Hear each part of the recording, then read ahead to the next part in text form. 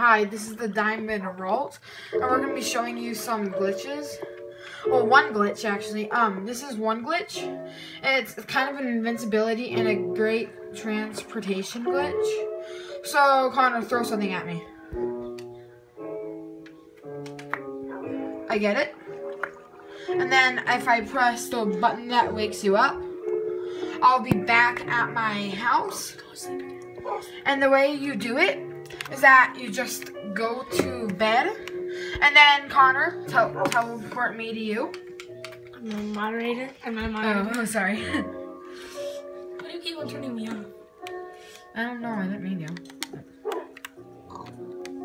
So anyways, you have to go on moderator and then go on can teleport. Okay. And then you have to press B. Now then I do this. You go to host options. And you'll go down to teleport to me. You click it and you click on the person you want to teleport to. Boom. Okay. And Boom. now I am right here, and it also makes you invincible.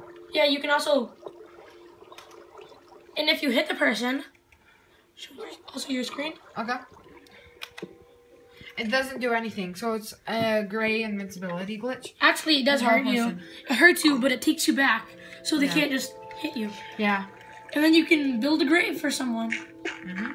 Goodbye, friend. Okay, and this is the end of our second episode.